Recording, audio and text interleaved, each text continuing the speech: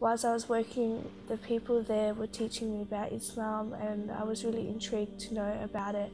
As a Christian, nothing made sense to me until I came to Islam, and everything I learned answered all my questions. And I woke up one morning and I was like, I want to revert, I want to put the hijab on, and from that very day I never took my scarf off to this day now.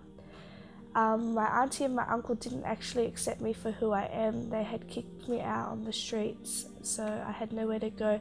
There was a few nights where I would do like all-nighters in the park where I had no one, just my suitcase and myself, that's it.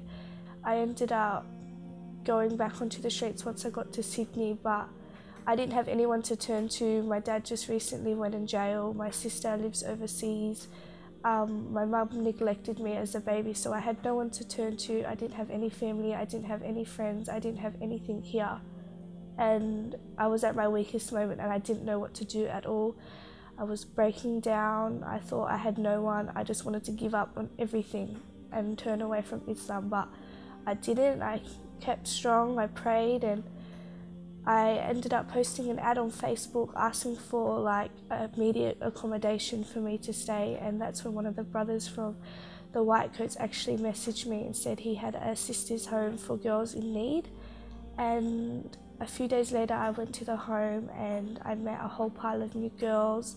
These girls were absolutely amazing. I was like scared to, move in with these girls because I didn't know who they were, but they were so supportive. I became really close with one of the girls there. I spent almost every day with her going out, and I met new friends, and I'm learning about Islam a lot more.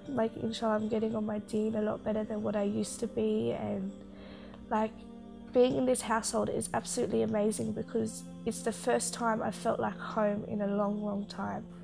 And it's just amazing how these people can provide a roof over girls' heads, for people in need. It's absolutely amazing because I honestly felt like I had no one, and for me to live in this place now, it's finally got me back up on my feet. I'm looking for work, I'm going to study, I've been getting income now and looking for my own place, and I'm doing all that. I have friends and I feel like I actually have a family, and I feel really blessed to be in this house, and it's just absolutely amazing, and I'm so grateful for what they've done for me. Yeah.